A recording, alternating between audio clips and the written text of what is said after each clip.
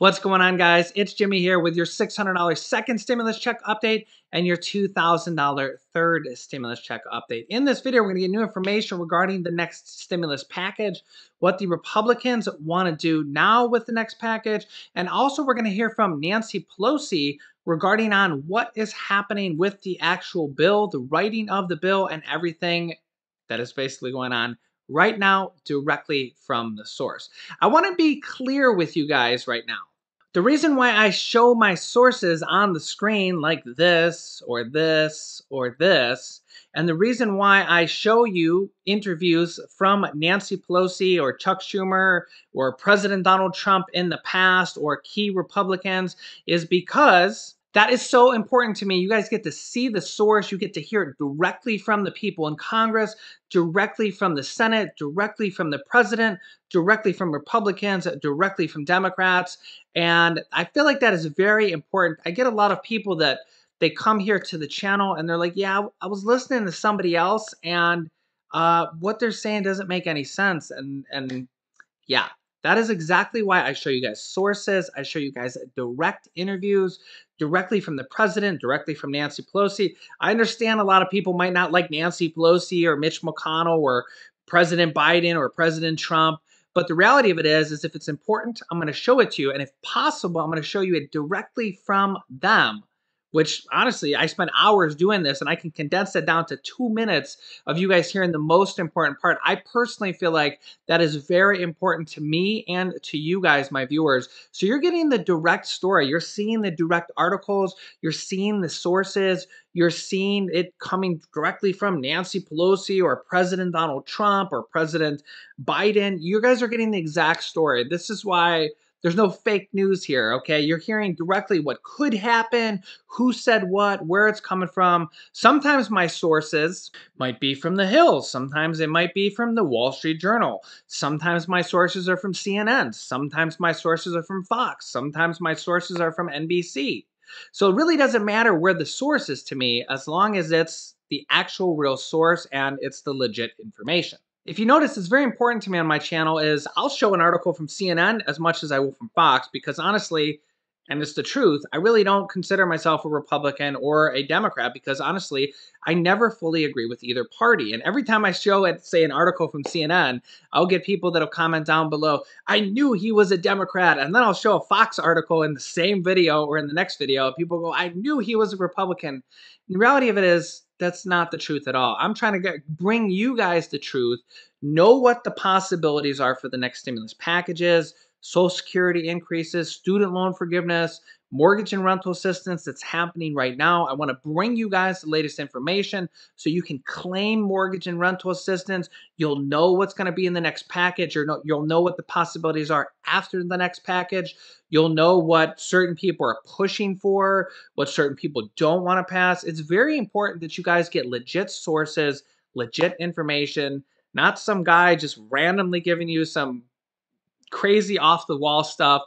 I feel it's very important to show you guys my sources, and I know a lot of you guys appreciate that, but just realize that I'm willing to show sources from both Democrats and Republicans because honestly, if it's what you need to see, if it's the truth, if it's what could happen, if it's, Democrats are trying to pass this or Republicans are trying to pass this, it's important that you know about it and you know the real story. So I just want to clear that up for you guys. I hope that makes sense. To me personally, I feel like that's one of the most important things. I get people coming here from other channels saying some guy said some crazy thing off the wall and it's just them talking away and no sources, no information. That's why I show you, interviews from Nancy Pelosi. I show you interviews from President Donald Trump, former President Donald Trump.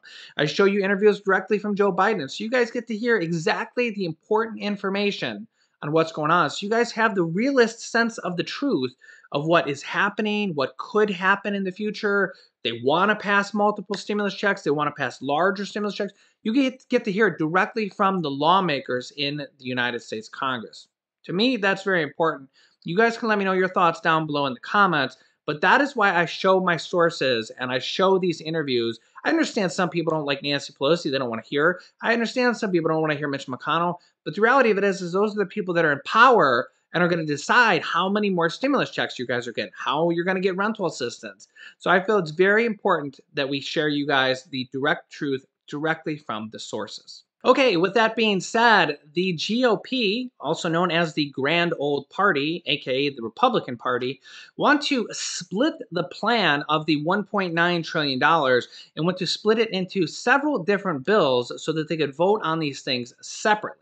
Now, to be fair, that is kind of what is happening a little bit. First of all, President Joe Biden has taken out several different things out of the third stimulus package, such as the SNAP and WIC increases of 15%, the student loan payment freeze, the eviction moratorium extension. He's passed several different things through executive order that kind of came out of there.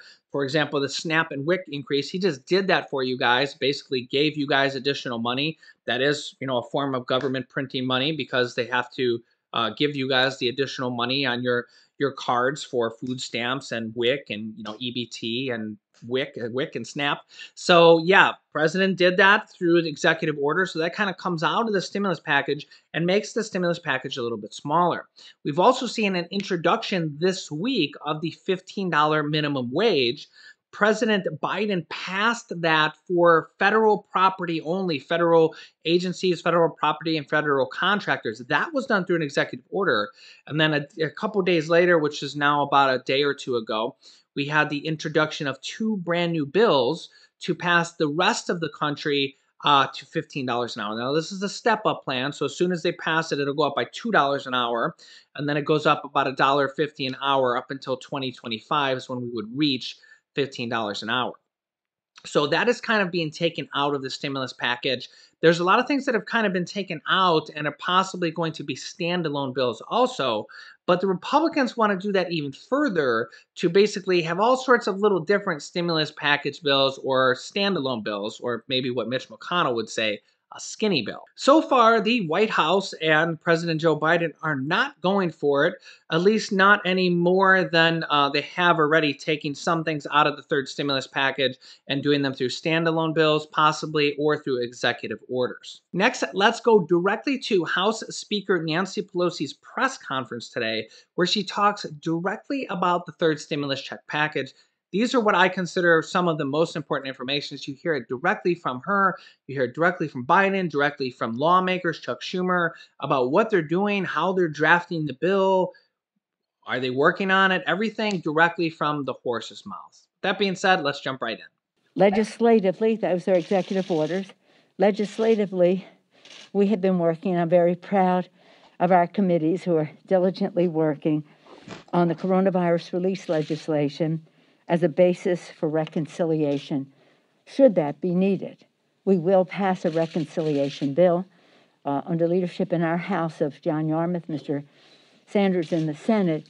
We will pass a reconciliation bill if we need it. We would hope that we would have bipartisan cooperation to meet the needs of the American people in terms of their health, in terms of distribution in an equitable way of the vaccine, continue with testing, tracing, treatment, etc., but also to meet their economic needs. So we would hope that, but we're not taking any tools off the table, should they not. While our committees are advancing this reconciliation legislation, at the same time the executive actions continue. Today's executive action will open up the ACA's enrollment period and take additional steps to expand health care. We're very excited about that because, of course, we're in the middle of a pandemic, and we see this as a matter of life and death. Very different from the Trump administration, who fought the Affordable Care Act, still don't have the verdict from this Supreme Court to destroy the lifeline for affordable, quality health care for all Americans. So we're very excited about that particular health care initiative today, in addition to the others that the president has put forth in relationship to the coronavirus. So Nancy Pelosi says that they are working on the third stimulus package bill right now. She had said that we will, not in that interview, but in a previous interview, that we should have the third stimulus check bill this week before a week is over. Now, I guess there is a possibility that gets delayed, but she seems to think that they're very close. They've been working on this, from what I understand, from at least last weekend. They do work over the weekends on these bills. They were working on them last weekend, and they have different subcommittees. Like, for example, the SBA might be working on the business loan portion, and they have a different committee working on the stimulus check portion of the bill, and these different portions of the bill are being worked on by different subcommittees. As you know, the first and second stimulus check bill were thousands and thousands of pages. So hopefully we have that here soon. In addition to that, moderate Democrats are pushing for auto stabilizers in the next stimulus package, and the new Treasury Secretary Janet Yellen agrees with this. Moderate House Democrats are pressing party leaders in Congress and the White House to boost unemployment benefits for the duration of the coronavirus crisis, basically for the duration of the pandemic, by tying the increase directly to economic conditions, the increase of the unemployment bonus money. The new Democrat coalition, a group of centrists boasting more than 90 different members, has pressed for months to include that automatic trigger mechanism in various COVID-19 relief bills that have already passed Congress. Well, of course, we know now everything is different now that the Democrats control the House, the Senate, and the presidency. In a letter to House Democratic leaders Nancy Pelosi, the leader of the House of Representatives, Steny Hoyer, and President Biden, lawmakers urged that a host of their priorities be included in this next stimulus package. The list includes an expansion of the child tax credit. That is the bill that is anywhere from $3,000 to $3,600 in tax credits for children, but also could become a direct monthly stimulus check of $250 to $300 per month directly into your bank account every single month for each children. This would be expanding the child tax credit and making it more money. And billions of dollars for mental health services, and more to boost the research, production, and for the vaccines. It also features legislation hitching the federal increase in unemployment benefits to economic factors on the ground. New Treasury Secretary Janet Yellen says, quote, automatic stabilizers play a critical role in mitigating the negative impact of the recession. Now, what's interesting is automatic stabilizers or automatic triggers will basically say if the unemployment remains above 5% or 6%, or if the pandemic continues, or whatever they set these automatic triggers or automatic levels to, that could basically say this actually goes back to the Problem Solvers Caucus bill. If you remember back a few months ago, there was a Problem Solver Caucus bill that basically had a stimulus check and then had another stimulus check at the beginning of 2021 if economic conditions continue to stay bad, based on whatever metric they do. I'm not going to say what metric it is because honestly, we don't know at this point. These are just possibilities, okay? But what this could do is if the pandemic continues and things stay bad based on cases or deaths or unemployment numbers or economic rebound or GDP or anything along those lines, that could trigger automatic sending of unemployment boost money and or stimulus checks. So basically, if the pandemic continues for the next 9 months, every 2 months or every 3 months we could get a stimulus check. This kind of goes along with what a lot of Democrats are calling for with the monthly stimulus checks. We went over that in the last video on our 8 p.m. video. You should watch that. It's a very, very interesting video about a brand new letter sent to Congress from over 50 different lawmakers from Congress that are urging for monthly stimulus checks. So what we could see in the future, and again, we never could see this back last year because, well, honestly, Mitch McConnell was the Senate Majority Leader, and this is just something he's against. So he would table bills. I mean, we take that $2,000 Cash Act bill that passed the House of Representatives with an overwhelming majority. 2/3, actually, 2/3 of the people in the House voted for it, along with dozens of Republicans that went to the Senate, and Mitch McConnell didn't even vote on it, okay? If Mitch McConnell wasn't the leader there, you guys would have already had either the $1,400 or $2,000 stimulus check. That particular bill was a $2,000 plus up bill. So it's basically $1,400 in addition to your $600 would equal $2,000. If Mitch McConnell wasn't the Senate Majority Leader, you would have already had your third stimulus check. and it's not that I'm against Mitch McConnell, that I like him or I don't like him. That's just the reality of things. That passed the House with an overwhelming majority, and he didn't even put it to a vote. Now, he lost the Senate because of that. He's no longer Senate Majority Leader, and then lost those 2 seats in the Georgia Senate runoff races by the slimmest of margins. And a lot of people said that they weren't going to vote for Republicans because Mitch McConnell didn't even put that bill to a vote in the Senate. So now that Mitch McConnell's not Senate Majority Leader, it's not that I like him or don't like him. This is just what's happening, is that he can no longer table bills like this anymore.